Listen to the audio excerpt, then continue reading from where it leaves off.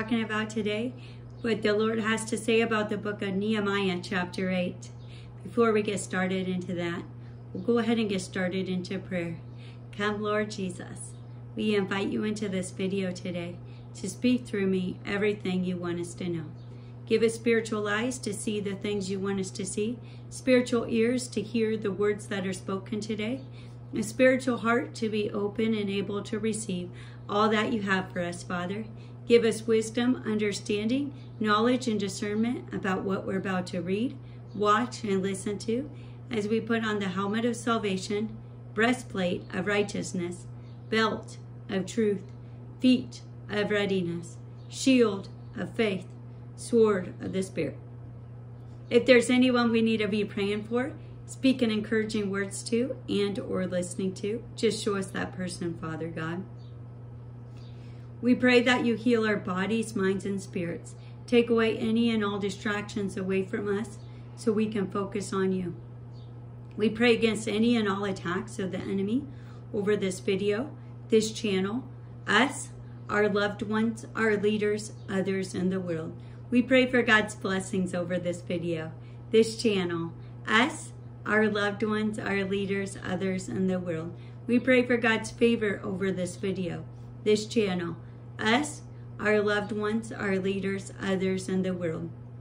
We pray that you give us, our loved ones, our leaders, others in the world, godly and divine wisdom, knowledge, and discernment to make the right choices and decisions today, Father God, not only for the betterment of us, but others as well. And we thank you for that. And we pray that you guard and protect us and our vehicles, our loved ones and their vehicles, our leaders and their vehicles, others and their vehicles as we're traveling to and from different locations. Just drive for us today, Father God. Send down our guardian angels to protect us. We thank you for them. Give them and us the rest and restoration we both need to do the work you called us to do. Just work in us, for us, and through us today, Father God. Send down the Holy Spirit to guide us into all truth today. We plead the blood of Jesus and pray Psalm 51 and 91 over us, our loved ones, our leaders, others in the world. We pray for the safety of our cities and the people in them. We pray that you show mercy on us and heal our land.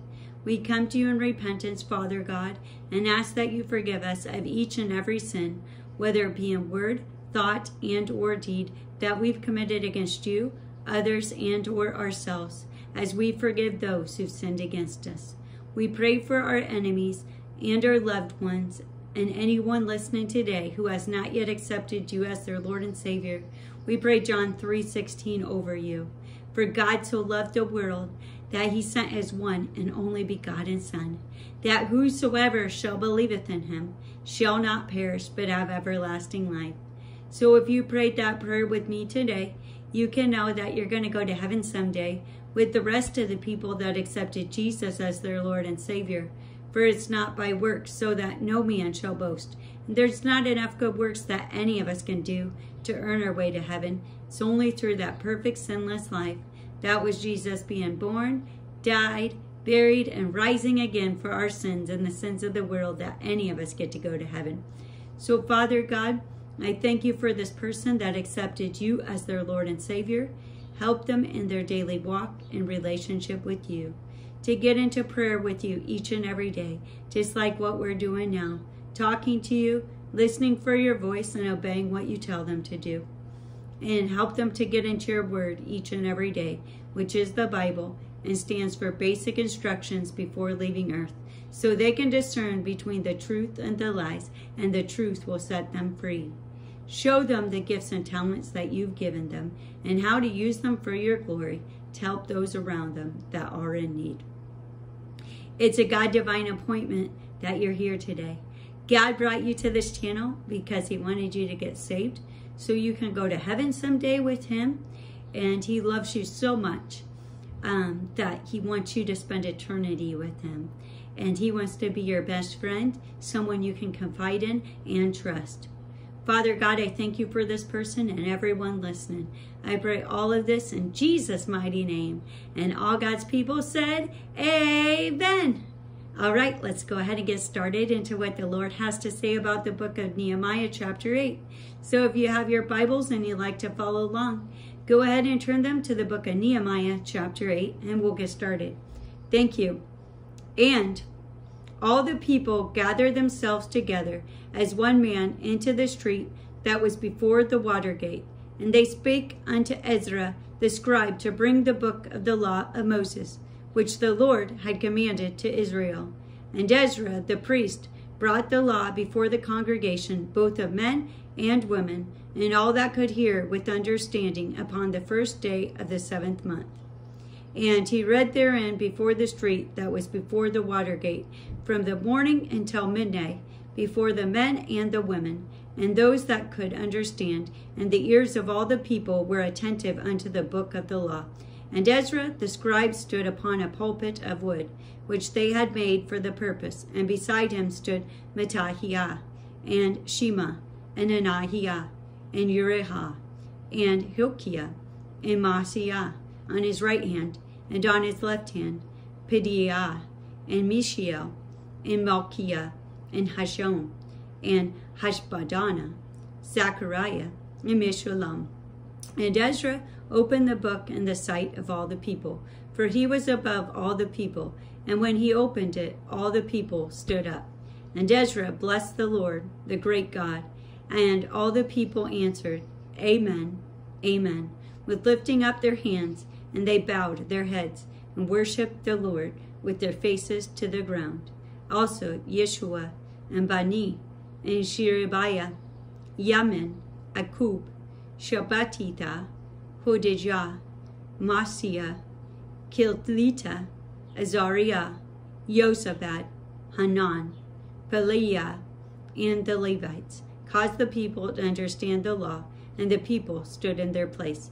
So they read in the book of the law of God distinctively, and gave the sense, and caused them to understanding the reading. And Nehemiah, which is the Tirshathiah, and Ezra the priest, the scribe, and the Levites that taught the people, said unto all the people, This day is holy unto the Lord your God. Mourn not, nor weep. For all the people wept when they heard the words of the law. Then he said unto them, Go your way, eat the fat, and drink the sweet, and send portions unto them for whom nothing is prepared. For this day is holy unto you, our Lord. Neither be ye sorry, for the joy of the Lord is your strength. So the Levites stilled all the people, saying, Hold your peace, for the day is holy, neither be ye grieved. And all the people went their way to eat, and to drink, and to send portions, and to make great mirth, because they had understood the words that were declared unto them. And on the 2nd day were gathered together the chief of the fathers of all the people, the priests and the Levites, unto Ezra the scribe, even to understand the words of the law. And they found written in the law which the Lord had commanded by Moses, that the children of Israel shall dwell in booths in the feast of the 7th month, and that they should publish and proclaim in all their cities, and in Jerusalem, saying, Go forth unto the mount, and fetch olive branches, and pine branches, and myrtle branches, and palm branches, and branches of thick trees, to make booths, as it is written.